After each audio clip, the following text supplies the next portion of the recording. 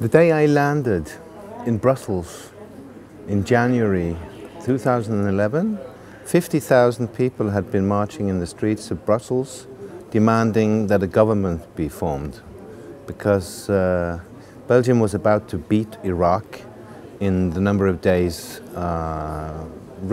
consecutive days without a proper government. And so I was aware immediately of the country's, I didn't know a bit about it before, but that was a very solid reminder of the special situation in which Belgium found itself. And also it was interesting that so many of my colleagues and friends in Belgium were worried over the situation. And this, in a sense, colored my stay here, at least in scholarly but partly also in social terms, that the overall discussion has been about the future of Belgium and the role of the public sphere in creating national identity and providing an explanation also, the role of the public sphere and an explanation of why Belgium is in the situation it is. So, in a sense, what is my theoretical or scholarly main interest in public sphere theory and in democratic theory relating to the concept of the public sphere, found that to be very relevant, and that the students and the colleagues that I've met have been interested in this. So it's been a very rewarding experience, scholarly-wise and socially also, because there are so many nice people in this country, and in Bruxelles or Brussels, I better say both versions, in general. Plus great food, very nice parks near to the Place Jourdain where I lived, Louis App, not least. So I have definitely enjoyed and learned a lot from being here. So I'm very grateful for having had this experience. The interesting thing for me was that my being invited was the result of an initiative where the VUB had joined with its neighbor across the street, the Université Libre de Bruxelles, and with the University of Ghent to do this invitation. So this was it was a bilingual, bicultural, bi-ethnic kind of initiative, and I quite liked that. But in Brussels, most of the people I met would speak French, but it was also clearly a great presence of Flemish speakers, and both here and there I could, you know, get discussions, hear discussions over the situation and so on. So it was definitely present.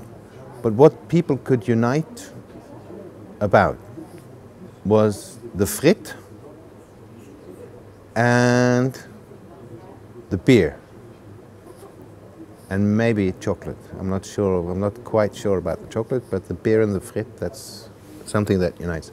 And I mean, that's probably where an attempt to reconstruct this marriage, to use the metaphor that I just used when speaking, reconstructing this marriage might start with the frit and the beer, and find out what in everyday life, and not just in cultural history, but in cultural practices, will unite Belgians and separate them from their neighboring countries.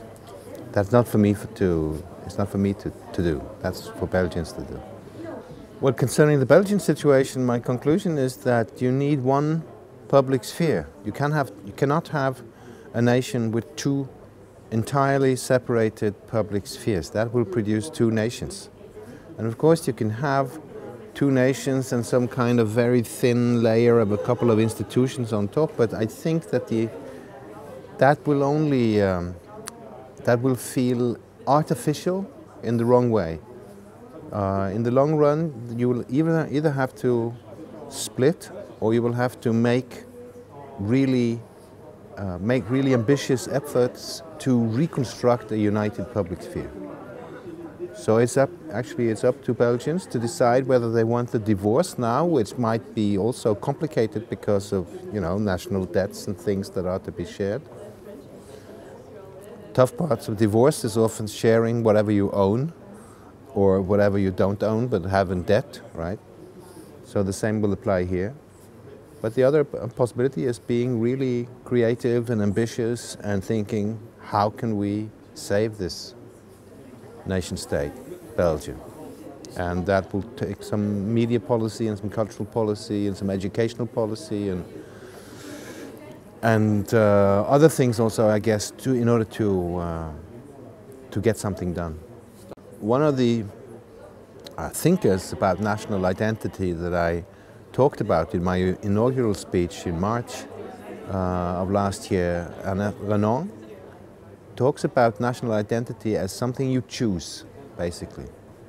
And he also compares it to a marriage, because he says that just like a marriage is picked up again every day when you decide to stay in it and not just walk out the door, it's the same with national belonging, that it's a matter of deciding that I will be French today too, in the sense that I'm a Protestant, but I'm French. I will forget about the Huguenots, but I will remember this, the human rights or whatever, you know. So, and it's the same thing that have to be clear to Belgians as well, that you need to make an informed choice and then stick to it. But national identity will not come growing out of the ground. It will not overwhelm you from the flowers and the trees. It will come from a choice. And then you can build emotions around that choice, or you can have that choice made partly on emotional reasons or whatever. But it's not something that comes out of nature. It's a choice.